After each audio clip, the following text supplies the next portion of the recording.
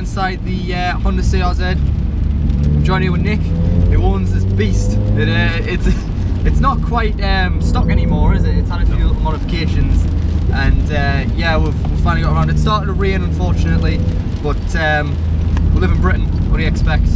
It's always raining, really. One minute it's bright sunny skies, the next it's heavens are opening. So first of all, awesome car, and thank you for joining on the channel. So how long have you actually owned this car for now? Been 6 years. 6 years now. Yeah. And within that time, how long did it take for you to start doing slight little mods to it and make what it is now? Well, as you said, I was going to try and keep it as stock for as long as possible. 3-year warranty was up. Yeah. Then I started messing with it, but it happened before that. I mean, I got the spoiler fitted, got the grille, but all that's kind of went now, and there's new bits onto it. Just get carried away. Yeah. So you got the wing on the back there as well. Yeah. Which is pretty sweet. What wheels are on this at the minute? 18-inch rotors. Rotors, and obviously you've sprayed them that green as well. Yeah. So am I right in thinking you've had multiple colours on the wheels? The wheels have been pretty much nearly every colour under the sun. Yeah. But fitted, they've been black, gold and green. Right. But there've been lots of colours between that as well. Yeah. There's now currently the green, which is pretty cool. And I've got a lovely set of purple ones for stock 16s for winter. Nice. So you got some proper winter set of wheels for. Yeah. So you plan on taking it, because this is your daily, isn't it? Yeah. So for winter side of things, it's always best to have something like that.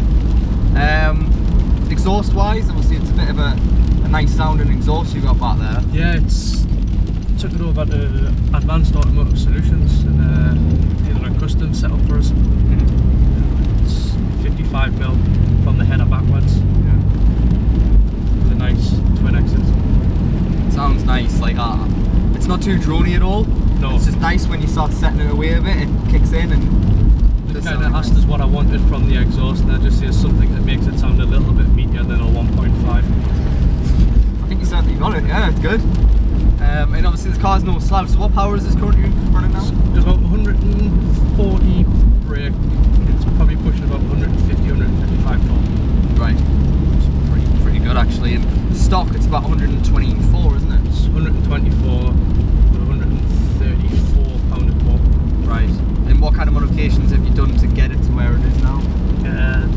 There's the Takeda induction kits, got the Spoon Sports G8 manifold, which is out of the 1.5 American Jazz, or as the Americans like to call it, the Fit.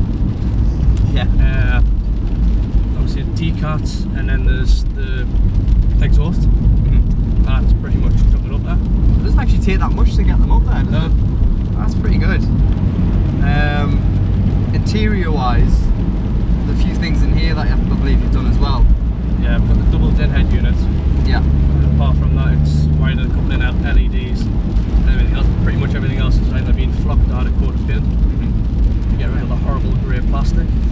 Yeah, it's not ideal, is it? What kind of future modifications are you thinking of going for? Well, at the minute, before you pulled up, I was busy looking at seats. Right. The baby on the way. The idea is trying to get some aftermarket seats, which should give us that little bit more room to get a baby in the back. Yeah. I hope that goes well for you. It should. I've worked it out. Actually, the seats I'm looking at are half the depth of the ones I've got. Right. On the back, so should fit comfortably in once I'm sorted. Definitely look pretty cool in here with the proper seating and all that. Don't get us wrong though, these stock seats are pretty nice as well. They do have a sort of buckety look to them, but with still this stock kind of. For a stock seat, they are quite comfortable, and when you consider it's literally just aesthetics, what the seats are for. Yeah, exactly. Spoiler on the back. Yes. What make is that one? Mugen. It's Mugen, isn't it? Right. So bodywork wise, you went for aesthetics. Yeah. Primarily. So what aesthetic parts have you actually put on? There's spoilers. Suzuki part right on the front, which is the front bumper, which is Suzuki's only Suzuki Monster Sport. Right. Honda CRZ front bumper. RS vents on the bonnet. Mm-hmm. It's got a Rex styling lip kit with the rear diffuser and front lip. Yeah. The front lip hasn't been fitted yet because I'm scared to drill into my new front bumper. Got the spoiler fitted as well, and it's just a couple of other bits and pieces just to make it stand out from the rest. Yeah, it certainly does, in a good way, of course. I do really like the way it looks, and it sits quite nice on the road. It's been lowered. Yeah, by 30, about, I would say almost 6 years ago. Right. So it's well and truly settled. Yeah. And what's the suspension actually running? Well, I went against my better judgment and I actually bought myself a cheap £90 pair of PI lowering springs. Right. 30mm drop off eBay. Yeah. I thought I'll do is till I save up for some coilovers. Mm-hmm. And I've had absolutely not a pick of bother with them. The ride's comfortable, it handles quite well with them. Yeah. I haven't actually bothered going onto coilovers. Fits for purpose, so Yeah. Brakes, are they stock or EP3. Right, EP3 brakes. Same with the pads and calipers, I think. Yeah. Yeah. Nice. Swap the calipers over on the front. Yeah. Can't do anything with the rear because of how the handbrake functions. Right. What's up with the handbrake wise?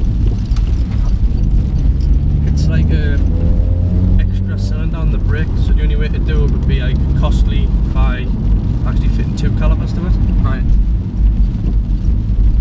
I guess you might as well just keep them